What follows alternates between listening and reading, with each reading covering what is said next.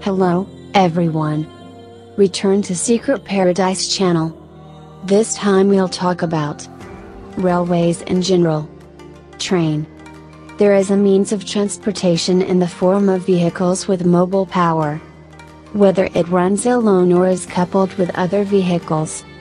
Who will be moving on the tracks. Railways are means of mass transportation that generally consists of from locomotives to vehicles with self-driving power, and a series of trains or carriages coupled with vehicles.